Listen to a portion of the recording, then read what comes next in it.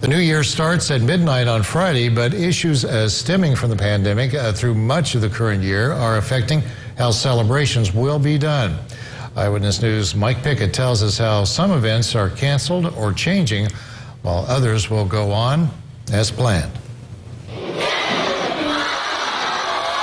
Several hundred people attend the Owensboro Museum of Science and History's New Year's Eve every year. We usually have about 800 people at the museum for New Year's Eve. It's a very popular event that has grown over the years.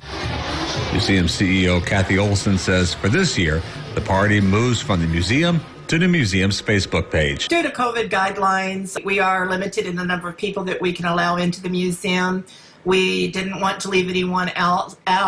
So we decided that the safest way to do it and to include as many people as possible would be to offer a virtual event. The museum's New Year's Eve is one of several events that are either moving online or being canceled due to the pandemic. No New Year's events are scheduled at the Owensboro Convention Center or at the River Park Center. River Park Executive Director Rich Jordan says the loss of events could also mean a loss for other downtown businesses. It's a huge hit. There's not only us, but all the restaurants and all the bars and various things going on around town in the downtown area. There's a lot of people that aren't going to come down and go out. Other places are still going forward with their New Year's Eve plans. The owners of Diamond Lake Resort here in Davis County say they still plan to hold a concert here at this theater, but that capacity will be limited to up to a third of capacity, and masks will be required at all times. Co-owner Brian Smith says there haven't been any positive cases traced to other events held at their theater since the pandemic started. We're trying to put musicians that have been out of work for months and months and months,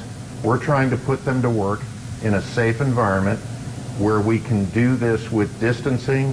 We're going to require masks. In Owensboro, Mike Pickett, Eyewitness News.